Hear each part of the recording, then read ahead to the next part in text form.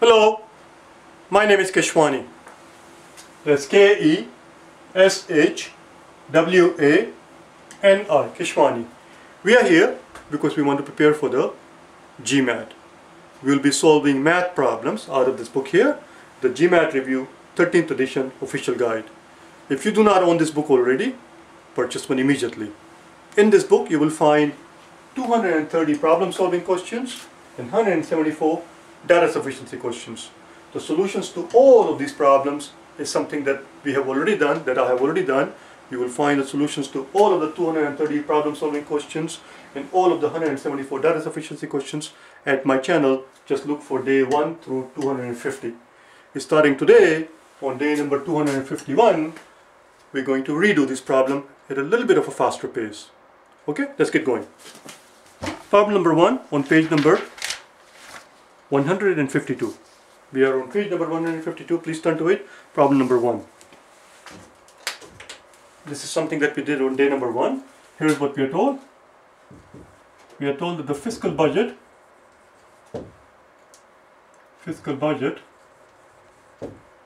was $12,600. We are told that the amount that was spent by the end of the 4th month was $4,580. So our budget was $12,600. It turned out that by the end of the 4th year we have already spent this much money. The question simply is, how much are we running over the budget? It's very straightforward, very simple. What we do is we take the 12,600. Now listen, don't try to divide 12,600 by 12 and find out the monthly amount and then multiply it by 4 and then do the, you're going round and round and round. Ask yourself, how many 4 months period are there in a year? A year is made up of 12 months obviously. So there are three 4 months period. 4 times 3 is 12. So just divide this amount by 3. If we divide this amount by 3, then the amount that we'll get here is the amount that we had budgeted for the first 4 months. Let's do it. 12 divided by 3 is 4 and 6 divided by 3 is 2, so it's $4,200 is what we had budgeted. It turns out that we actually ended up spending $4,580. Therefore, the question is, how much more did we spend than what we were supposed to? The answer is very straightforward. We are $380. We are $380 over the budget. That's all. Let's do the next one, shall we? We are $380 over the budget. Number 2.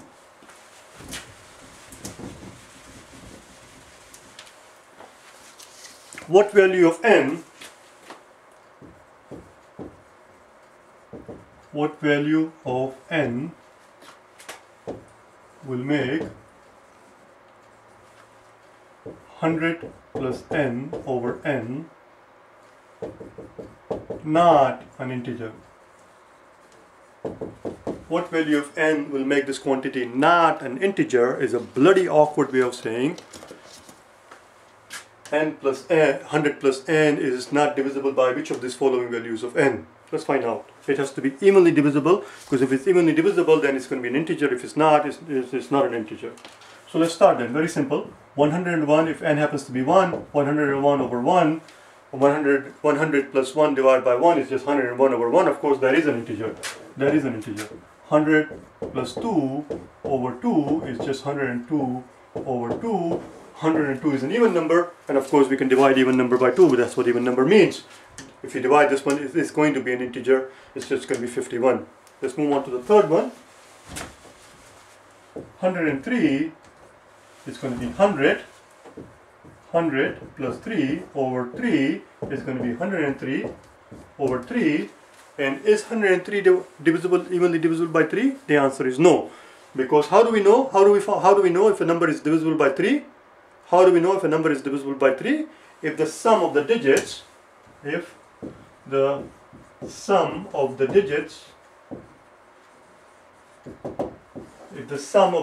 divisible by 3, then the number itself is divisible by 3. Here, as you can clearly see, 1 plus 3 is 4. The sum of the digits of this number is 4. 4 is not divisible by 3. 103 is not going to be divisible by 3. That's the one that is not an integer. This is not an integer. And that's our answer. 103 divided by 3. And that's answer choice C. What will we get if we divide 103 by 3? Do you know? Let's find out, shall we? 103 divided by 3. How do we find out? How many 3's in a 10? Well, how many 3's in a 1? 1 has no 3. That 1 goes and joins the 0, becomes a 10. How many 3's in a 10? 10 has 3 3's. The remaining one goes and joins the 3, becomes 13. How many 1's in a 13? 13 has 4 3's. 4 3's are 12. 4 3's are 12. And we have a remainder of 1. You see, it's not an integer. If we divide it, what we'll end up is a 34 and a third. Let's move on then. Number 3.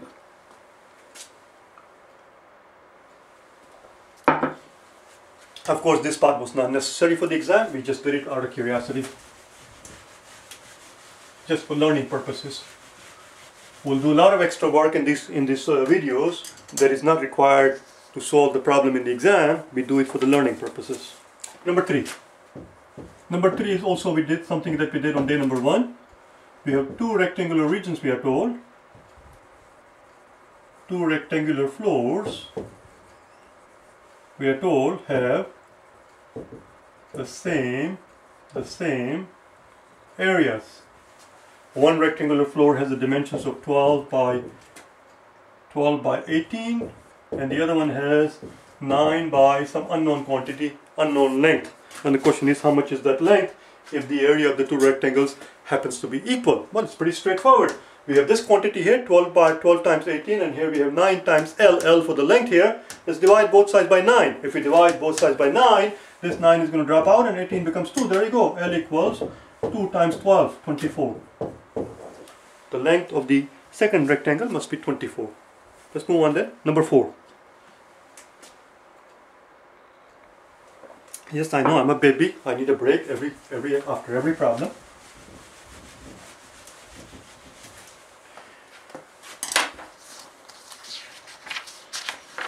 After every problem, must have a sip. Here we go. Number 4. We have a case which we are told contains C cartons. Each carton we are told has B boxes. Each box we are told has 100 clips. The question is, how many clips in 2 cases? How many clips in 2 cases? Now listen, there are 2 ways we can go about solving this problem. One is the classical way, the traditional way, the orthodox way, the conventional way, the academic way, the algebraic way. The reason it's called algebraic way is you just do it with the algebra. The other one is the non-traditional, unorthodox, non-classical way where you make up numbers for the variable, and that technique is called plugging in. We can do it either way that you want. If it makes it easy for you, if it makes it easier for you to deal with the solid numbers so that we have some concrete number to work with, you can make up numbers for the variables. We can plug in values. Let's pretend that C is equal to 4. So we are pretending that each carton has, each case contains 4 cartons. Each carton has B boxes. Let's give it a value. Let's pretend it's 5. Now the question is very straightforward. The question is, if each box has 100 clips, and each carton contains B boxes, so each carton will have 100 times 5 boxes in it. 100 times 5, 5 box. Each carton has 5 boxes. Each box has 100 clips. So that's 500 so far. And then we have each case contains C cartons. So that's times 4. And of course we have 2 of them. There you go. There's your answer. Now all we have to do is multiply this quantity out, and then go to the answer choices. Each of the answer choices, wherever you see C, replace it with 4. Wherever we see 5, replace it, or wherever you see B, replace it with 5, until you get the answer that you're looking for. The answer that we're looking for is 5 times 4 is 20, 20 plus 2 is 40, 40 plus 100 is 4,000. That's our answer. That's our punchline. And the answer choice that gives you the 4,000 is your answer. That's one way. Or we could simply do it with the algebra, just like we did before. Each box has 100 clips, and each carton has B boxes. And each carton has B boxes, and each case contains C cartons. And we have 2 of those cartons. There you go, there's your answer. 2 times 100, 200 times BC. 200 times BC is the answer, and that's going to be answer choice C. Answer choice C. Let's go on to the next one. Number 5. Number 5.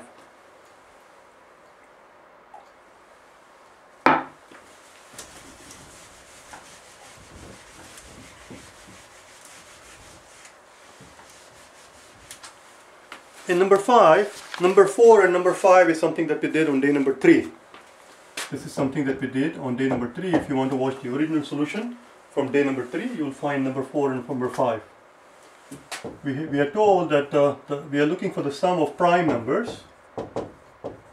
We are looking for sum of prime numbers.